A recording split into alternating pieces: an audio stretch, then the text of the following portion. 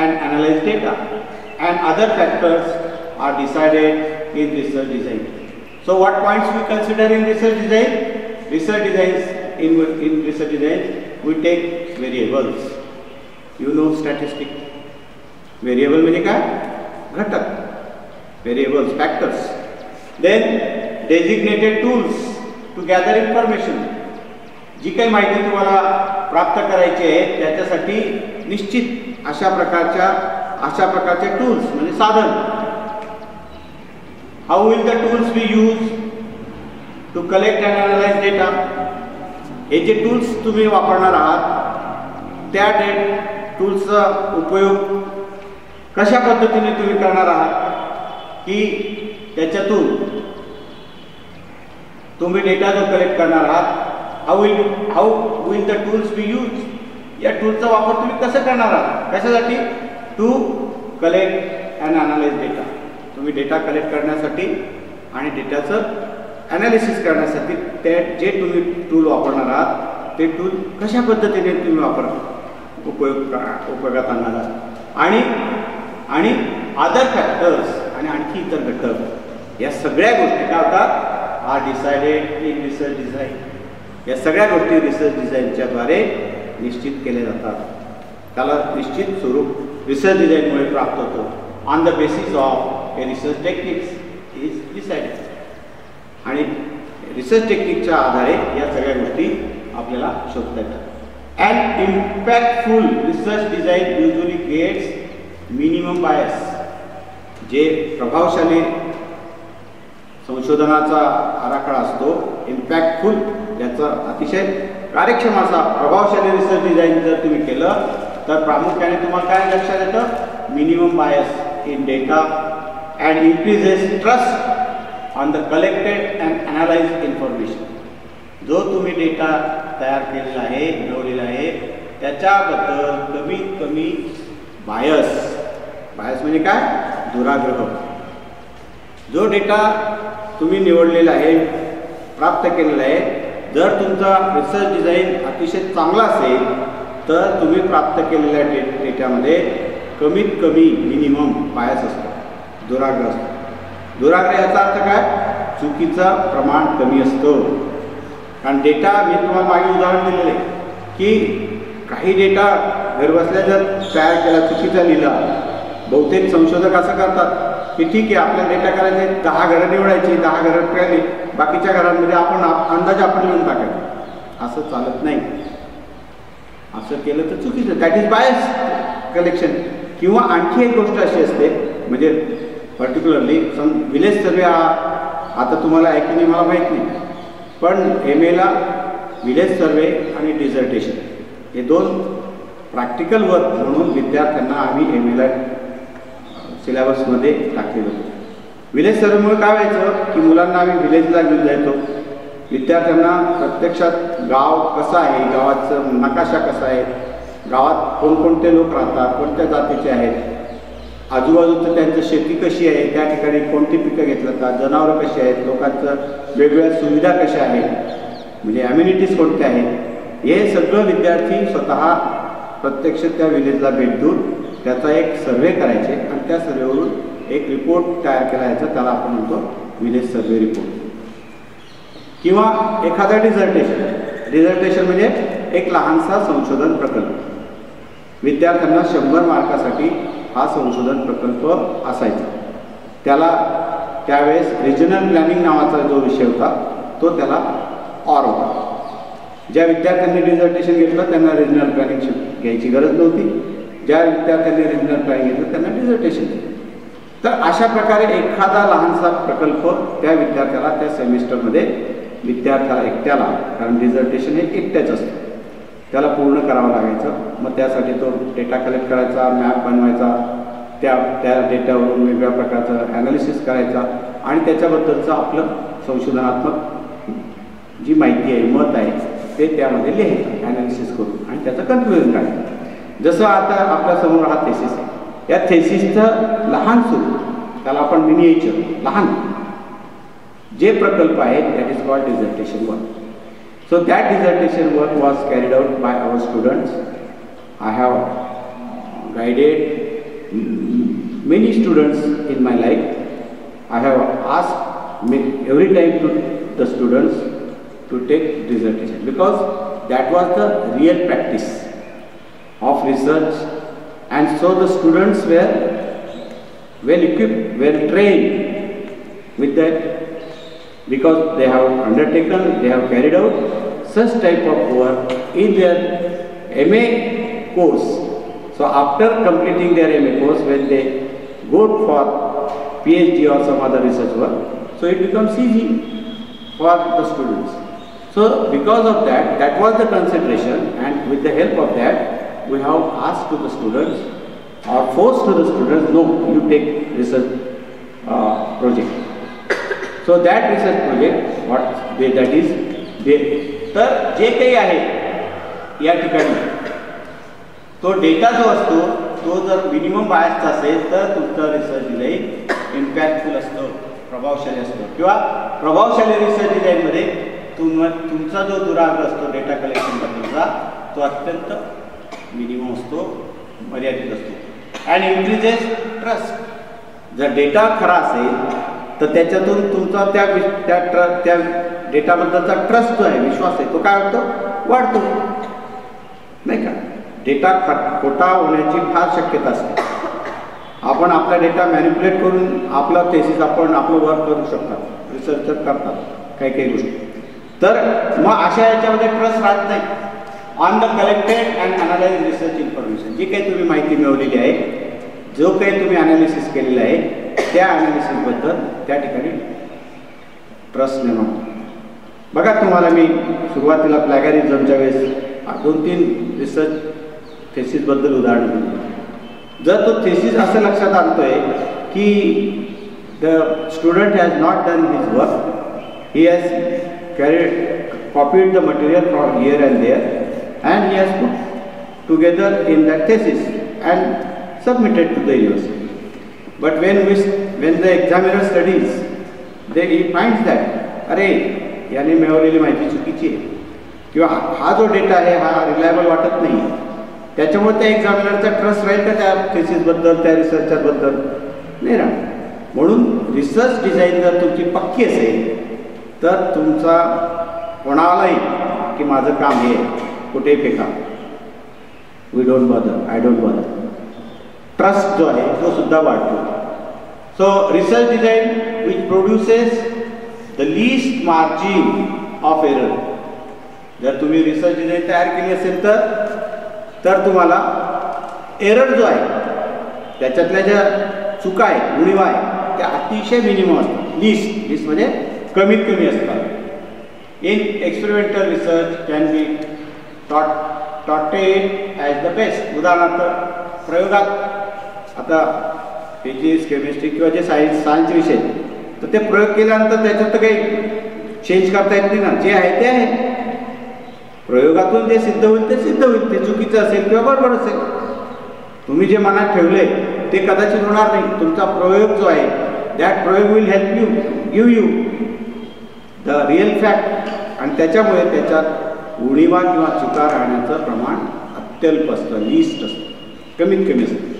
So they can be treated as the best. अशा प्रकारचा experimental research हा अतिशय चांगला रिसर्च म्हणून आपण मानतो. एक्सपेरिमेंटल रिसर्च, ह्युमन रिसर्च जे आहेत, सोशल सायन्समधले रिसर्च जे आहेत, दे आर नॉट एक्सपेरिमेंटल. त्याच्यामुळे अनेक प्रकारच्या त्याच्यामध्ये एरर्स असतात, त्याच्यामध्ये अनेक प्रकारचे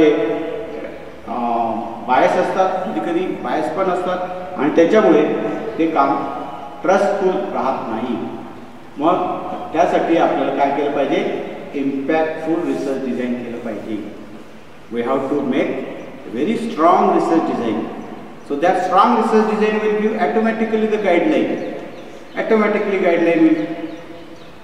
कारण तुमच्या रिसर्च डिझाईनमध्ये तुम्ही काय करणार आहे, जर मेन्शन केलेले तर त्याच्या पलीकडे तुम्हाला काम करायचं नाही ना. याचाच अर्थ that will help you in your work. The function of research design. Research डिझाईनचं कार्य काय आहे? The function of research design is to ensure that requisite data in accordance with the problem at hand is collected accurately and economically. When you know what we have to do, what I have to do, हे तुम्हाला माहिती आहे की मला हेच करायचं आहे आणि हे करायचं असल्यामुळे रिसर्च डिझाईन तुम्हाला एक कार्य, रिसर्च डिझाईनचं कार्य काय, टू इन्शुअर म्हणजे आपल्याला खात्री करून देतो. रिसर्च डिझाईनमुळे आपल्याला खात्री होते. काय, कशाची खात्री होते? That requisite data is accordance with the problem. तुमचा जो प्रॉब्लेम आहे रिसर्चचा, तुमचा जो विषय, त्या विषयाच्या संदर्भात तुम्ही गोळा केलेला जो डेटा आहे, रिक्विजिट म्हणजे काय, रिक्वायर्ड, तुम्हाला आवश्यक असलेला जो डेटा आहे, तुम्हाला जो उपयोगी डेटा आहे, तो data in accordance with your problem, तुमच्या विषयाला धरून आहे. हे रिसर्च डिझाईनमुळे याच्याबद्दलची खात्री निर्माण होते. का? कारण रिसर्च डिझाईनमध्ये तुम्ही काय केलेलं आहे ते आधी सांगतात. आणि म्हणून it is research design is to ensure that requisite data is accordance with the problem at hand is collected accurately and economically. जो काही तुम्ही डेटा मिळवलेला आहे तो अतिशय तंतोतंत बरोबर आहे आणि इकॉनॉमिकली, म्हणजे त्याच्या संदर्भात फार काही खर्च न करता कमीत कमी खर्चामध्ये तो डेटा तुम्ही मिळवलेला आहे आणि तो डेटा कसा आहे, अतिशय चांगला आहे. आणि ही खात्री आपल्याला रिसर्च डिझाईनमुळे प्राप्त होते. हे खरं रिसर्च डिझाईनचं कार्य आहे. This is the function of research design. What you have to get? Surety, insurance, surety. Surety is obtained because what we have to do, what we will have to do, that is mentioned in the research design, and in accordance with that, we go forward for our work, and therefore there is assurance. Simply stated, it is the framework. Research design म्हणजे साध्या भाषेत सांगायचं असेल तर काय, it is the framework, A blueprint. दोघांचा अर्थ एकच आहे. पाहिलं आपण, फॉर द रिसर्च स्टडी, संशोधनाच्या अभ्यासामध्ये रिसर्च डिझाईन एक आहे, हा एक आराखडा आहे, एक ब्लूप्रिंट आहे, which guides the collection and analysis of data. This is second function. First function of the research design is that it assures that your work is correct. Second function is that it guides the collection and analysis of data. Research डिझाईनमुळे आपल्याला डेटाचं collection कसं करायचं आहे आणि डेटाचं analysis कसं करायचं आहे याच्या संबंधीचं मार्गदर्शन देतो. So the function if you take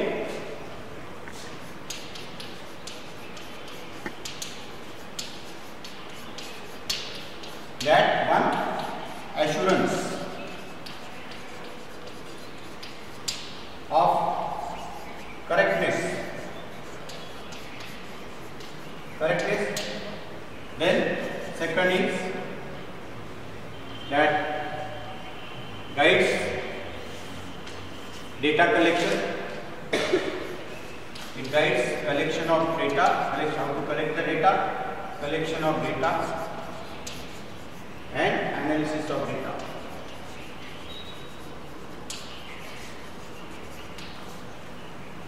पहिल्यांदा खात्री आपल्याला होते, दुसऱ्या कार्यामध्ये आपण डेटा कसा आपण कलेक्ट करणार आहोत आणि त्याचं ॲनालिसिस कसं करणार आहोत याचं या ठिकाणी रिसर्च डिझाईनमुळे आपल्याला माहिती होते.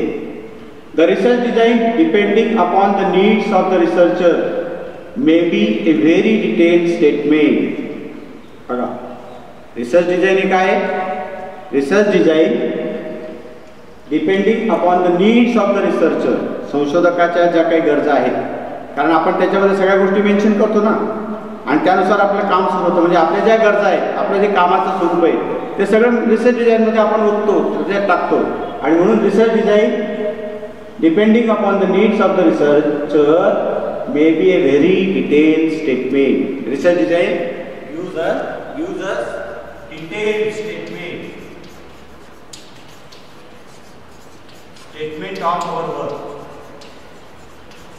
statement of our research. सगळ्या गोष्टी एकत्रित जेव्हा त्याच्यात होतो ते त्याला स्टेटमेंट आपण डिटेल स्टेटमेंट म्हणतो की हे ऑब्जेक्टिव्ह आहेत, हे हायपोथेसिस, हा डेटा कलेक्शन आहे, अशा प्रकारचे ॲनालिसिस करणार आहे, अशा प्रकारचे टेक्निक्स वापरणार आहे आणि याच्यातून अशा प्रकारचं कन्क्लुजन मिळणार आहे.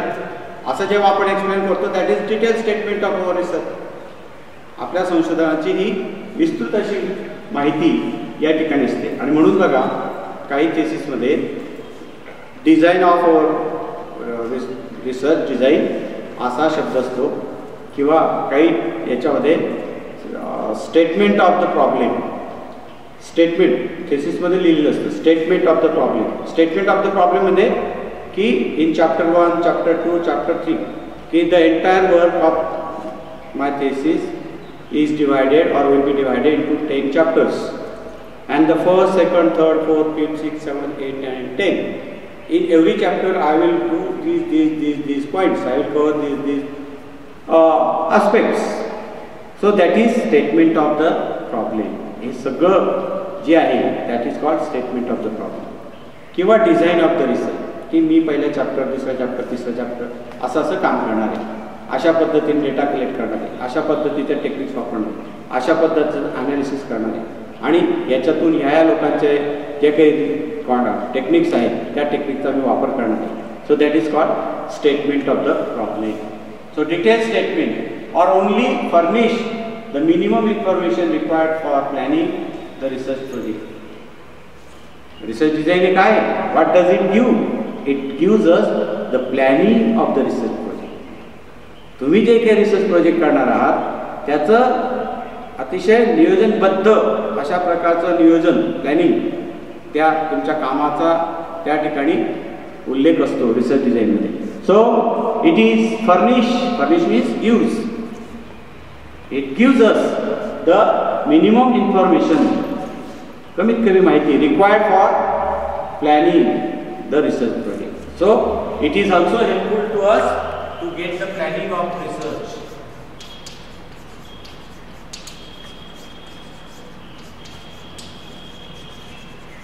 रिसर्च वर्क, संशोधनाचं जे काही काम आहे, प्रोजेक्ट जे काम आहे त्याच्याबद्दल आपल्याला प्लॅनिंग करता येतं. आणि म्हणून these R 4 types of functions of research design. Okay, to be A effective A research design should furnish at least the following details.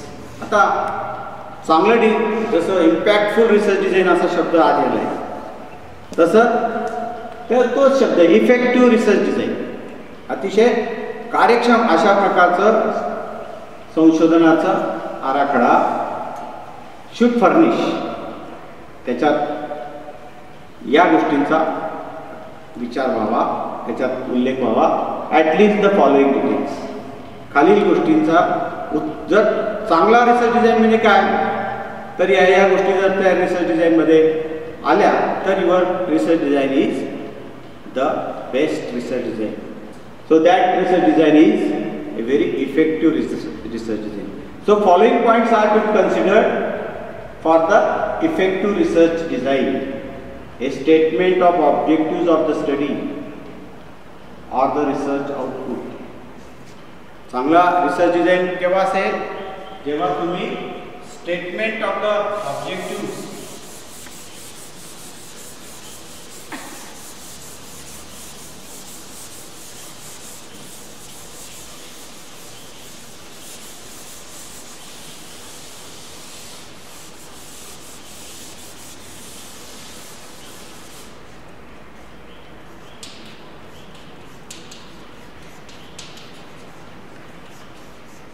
Effective research design याच्यामध्ये काय केलं पाहिजे, ऑब्जेक्टिव्ह ऑफ द स्टडी, तुमच्या कामाचे जे काही उद्दिष्ट आहे ऑब्जेक्टिव्ह ऑफ द स्टडी, जर त्या रिसर्च डिझाईनमध्ये तुम्ही ऑब्जेक्टिव्ह दिलेले असतील तर तुमचं रिसर्च डिझाईन चांगलं आहे. ही पहिली अट आहे. Then A statement of the data inputs required on the basis of which the research problem is to be solved. So the statement of data inputs, that means data statement of data collection म्हणा, input म्हणजे काय, collection, data collection. कशा पद्धतीने तुम्ही data collect करणार आहात. A statement of data inputs required जो data तुम्ही घेणार आहात तुम्हाला आवश्यक आहे कशावर आधारित आहे on the basis of which the research problem is to be solve की ज्या डेटाच्या आधारे तुम्ही तुमचा अभ्यास विषयाचा अभ्यास सॉल्व करणार आहात म्हणजे पूर्ण करणार आहात. The methods of analysis. Third methods of analysis. तुम्ही ॲनालिसिसच्या कोणत्या पद्धती वापरणार आहात. Which methods of analysis you will do, you will take in your work. More explicitly, the design decision happen to be the respect of. जर आणखी स्पष्टपणे जर आपल्याला म्हणायचं असेल तर तुमचं रिसर्च डिझाईन डिसिजन कशावर इन रिस्पेक्ट ऑफ या घटकांवर या प्रश्नांचा प्रश्न विचारा त्याचं उत्तर आलं की तुमचा रिसर्च डिझाईन बेस्ट आहे. काय what is the study about कशाबद्दलचा तुम्ही अभ्यास करणार आहात. लोकसंख्येचा करणार आहात, ग्रामीण वस्त्यांचा करणार आहात, शेतीचा करणार आहात, कारखान्याचा करणार आहात, इंडस्ट्रीचा करणार आहात का काय.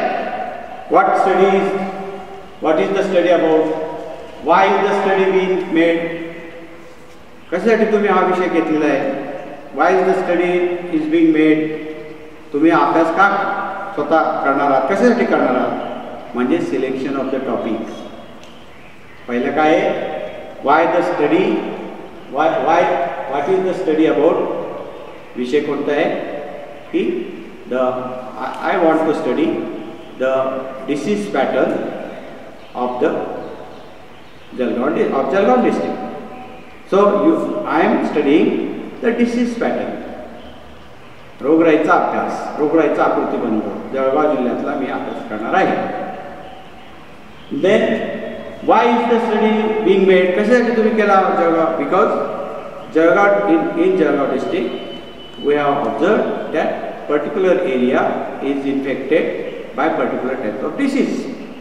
काही गावांमध्ये अशा काही भागात काही प्रदेशात काही रोगांचा त्या ठिकाणी प्रादुर्भाव झाल्याचा आमच्या लक्षात आलेला आहे म्हणून आम्ही तो निवडला. Then wear will the study B carried out, कुठे तुम्ही तो स्टडी करणार आहात. I will carry out my research in the laboratory of geography department of Pratap college. So when you fill up the form of your registration for PhD, you will have to note the place of research. So place of research is that area, is that place where you will have to do your work, and there is the requirement or the condition imposed by the university that particular laboratory of the department should be recognized research laboratory, recognized by university, that Pratap College Geography Department's laboratory is recognized by the university, and therefore you can start your work. You can't start your work at बेटावर जळगाव किंवा पारोळा किंवा ज्याला recognition नाही तिथे तुम्हाला काम करता येणार नाही. म्हणून what is the place of your work, then what type of data is required, कोणत्या स्वरूपाचा डेटा तुम्ही मिळवणार आहात. Wear can the required data be found, कुठून तुम्ही डेटा मिळवणार आहात. Wear can the data be found, और what periods of time will be the study include, कोणत्या काळाचा तुम्ही अभ्यास करणार आहात. असं समजा if I want to study disease pattern of Jalgaon district in the during the year of 1950, करता येईल का मला अभ्यास. काय मिळणार आहे डेटा. 1950चा रोगराईचा डेटा कुठे मिळणार जळगाव जिल्ह्याचा, मिळणार नाही. म्हणजे ते ॲप्लिकेबल नाही. तर प्रेझेंट कंडिशनमध्ये तो तुम्हाला मिळेल किंवा ॲटलिस्ट एक मागच्या काही 8-10 वर्षाच्या काळातला मिळेल जर त्या ठिकाणी तो डेटा प्रिझर्व केलेला असेल तर. So wear can the data be found, what periods of time will be the study include, what will be the sample design. Jalgaon जिल्हा आहे एवढा जवळजवळ 15 तालुके आहेत. प्रत्येक तालुक्यातल्या काहीतरी 100-150 खेडी आहेत. जसं अंबाण्यामध्ये 154 खेडी आहेत तालुक्यामध्ये. मग आता आपण प्रत्येक खेड्याचा अभ्यास करणार. असे जे काही 1000-1500 खेडी आहेत, या सगळ्या 1000-1500 खेड्यांचा अभ्यास करणं शक्य आहे का? मग त्यासाठी आपल्याला काय करावं लागेल? सॅम्पल निवडावं. सो तुमचं सॅम्पल काय आहे? What will be the sample design. मग किती टक्के तुम्ही सॅम्पल घेणार आहात? We have to mention in our research design that I will take 10% of the total number of villages. So if there are 1500, so I will take 150 villages. Then how will you select this sample? Will you select in a stratified sample, random sample? आता सॅम्पलिंगचा अभ्यास तुम्ही केलेला आहे किंवा करणार आहात, तर कोणत्या पद्धतीने तुम्ही कुठलं तरी निवडलं, दॅट इज कॉल्ड रॅन्डम. किंवा सम 10% villages I will take from small villages, those having low population of more less than 500. Certain the 20% villages I will choose from medium sized villages which are having population from 500 to 2000, and 10% again I will take from large villages which has more population, that is more than 2000 population. असं जेव्हा तुम्ही लिहा, that is called stratified.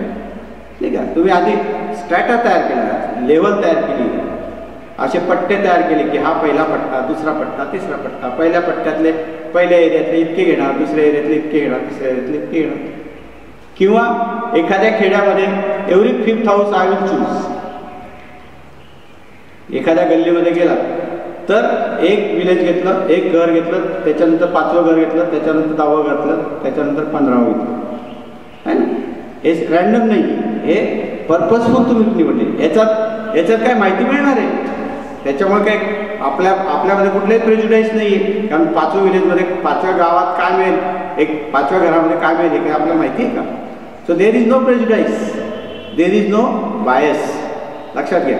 तर हे सगळे what will be the sample design, what techniques of data collection will be use. Data कलेक्शनचे कोणते techniques तुम्ही वापरणार आहात?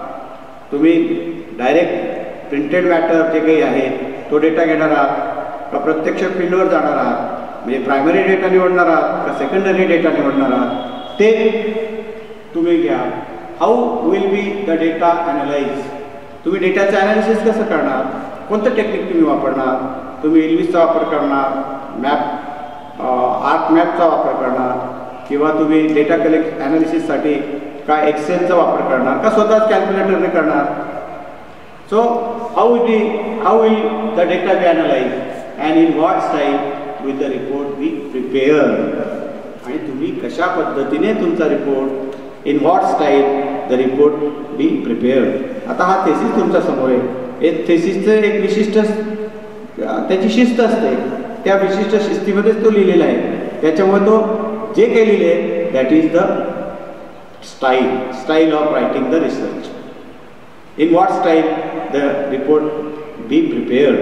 तुम्ही जो रिपोर्ट तयार करणार तो कसा असेल.